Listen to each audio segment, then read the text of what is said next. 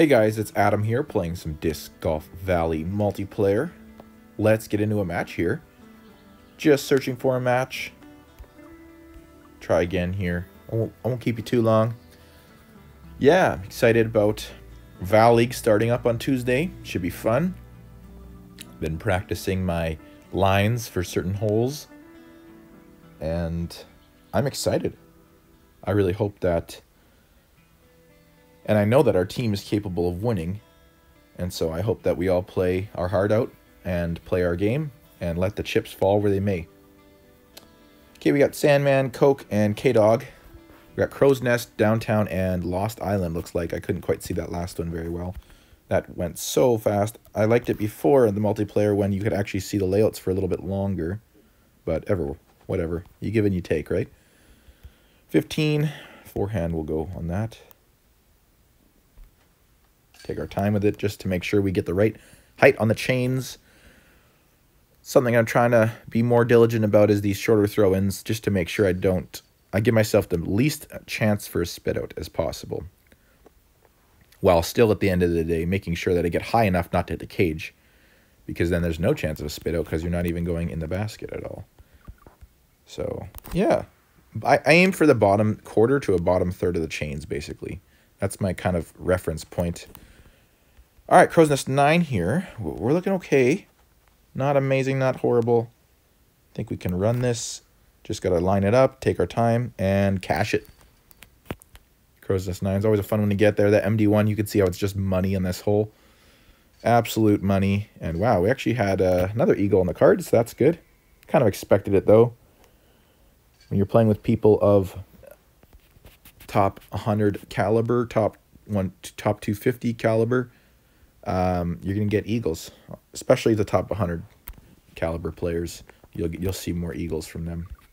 All right, here we're gonna go backhand raptor, and we're going for an eagle bid here. This is a little wide, but it could hyzer in time, and perfect. I'd rather go wide than too much hyzer, because that makes the disc not go as far away from the basket and OB. Taking the longer flight to get to the basket if you go wider than shorter.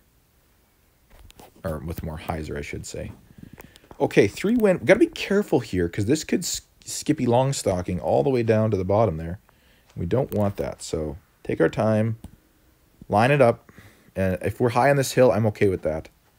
And that is totally fine with me. 20, we're going to play this as a putt just because of this nasty wind here.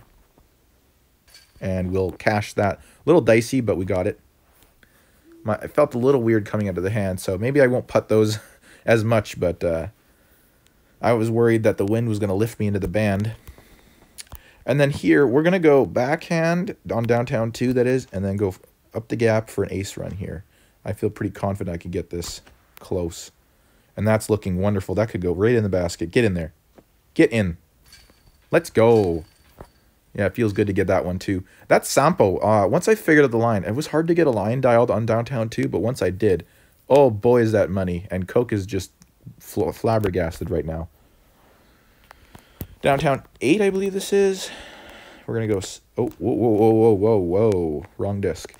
Sampo. We're going to go Sampo, and then we're going to go Light Glide Paradigm over the trees. That's going to be taking the most risk out of play, the most randomness out of play. And we're just going to get all the way down there if we can. This is looking wonderful. Wonderful. The only tree you have to miss, really, is the tree if you play it in the middle. Up top there, there's a tree in the middle you need to avoid. You got to go right of it or left of it. I went left of it there, as you can see. Maybe. Because sometimes you can get caught up in that tree if you're not careful. But otherwise, everything else is fine. Okay, Lost Island 8. Or, I mean, 9. Oh, 3 win, though. This is dicey. I will say that. Okay, normally I go, like, here. I'm going to go here with a straight pull. Maybe here, even. I just want to play it safely on the front edge of this, hopefully. Oh, I should have went even backhand, honestly. Well, laying up might have been the smarter play. Anyhow, can't whine or linger on that.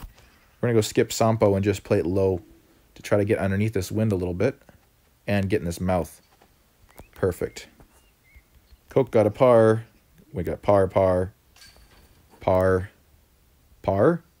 Sandman's going to get birdie here, potentially. Oh, no, he also gets par. He just got it his own way by laying up. Honestly, I should have just laid up, but I just don't know the layup play very well. Usually, in most wins, you can actually give that just to get to the second island pretty safely. So, oh well, take a par there. That makes up for my ace, I guess. And then here on this hole, the key is I don't like to drive this green. I like to play it safe to the left and then throw it in. And that seems to work better for me. Seems to give me a more consistent result here. And this game is all about consistency because the valley can be random. But if you do certain things, you can minimize the randomness for better or for worse. You want to minimize the danger and the risk involved. Ground play, ice, water, all those things are risky. And now hole 9. This is going to be just another simple birdie to secure the win.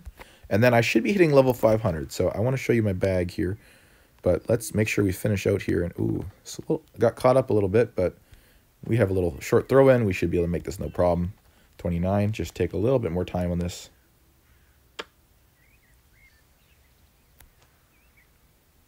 And we got it. Whoa, looks like the disc kicked me over. The other guy's disc, maybe. Or am I seeing things? I don't know. It just looked like my disc shot right a little bit. Just ever so slightly. Sandman goes forehand. I'm not sure what he's trying to do there. Must have a water skip line. Yep. Not really sure you need to use a water skip line on this hole, honestly. If you can go backhand accurate disc, why not, right? Anyhow, let's check these guys' bags real quick. So Coke, he's playing decent. View his bag. He's got some nice global stamps in there. Worlds. Yeah, everyone's bagging that new Sapphire. Oh, it's so good. He has, oh, hang on. He has no windbreak mid in his bag. That's interesting. He's got a glide fuse and a glide core. Huh. He's really got his glide mids covered there. Sandman here. I've played him on days when he's hot, and when he's hot, he is good. He's got an evidence and a coxswain. Wow. Look at him. 2 water skip drivers. A wind roll captain. He got a light glide strive and then glide skip rive and glide skip captain. Not bad, not bad. Okay. I'm going to look at K-Dogs another time. Next time I run into him. Level 500? Level 500. Alright, let's see if it's any good. And Wind Glide Raider. Okay, I'll take that, I guess. Wow. So underwhelming. Oh well. Let's check out the leaderboards now. I've been winning a couple, so maybe I'll shoot up there. I finally hit champ the other day. I didn't record that video, though. Okay, I'm in the top 10. I'm at 7th right now. And we're getting up there. I took Erickson down a few notches the other day. Beat him a few times, and man, he is a tough competitor. It seems like he's almost come out of nowhere, you know? Like, yeah, I'm just so surprised by that. Anyhow, I hope you enjoyed that, and we'll see you in the next video.